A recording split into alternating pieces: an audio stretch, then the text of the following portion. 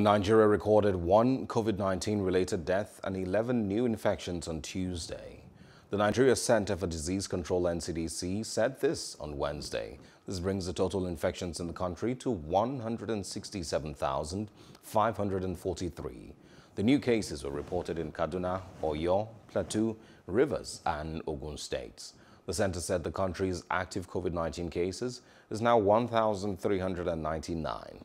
Meanwhile, the National Primary Healthcare Development Agency, NPHCDC, has reported that 2,299,987 eligible Nigerians have been vaccinated with their first dose, while 1,209,591 Nigerians have been inoculated with their second dose. Hello, hope you enjoyed the news. Please do subscribe to our YouTube channel and don't forget to hit the notification button so you get notified about fresh news updates.